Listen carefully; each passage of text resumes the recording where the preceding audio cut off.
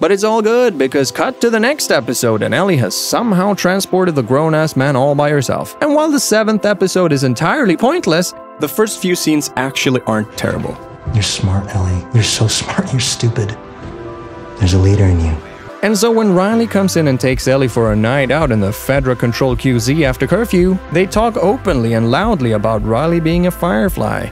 Oh, are they teaching you this at Firefly University? Yeah.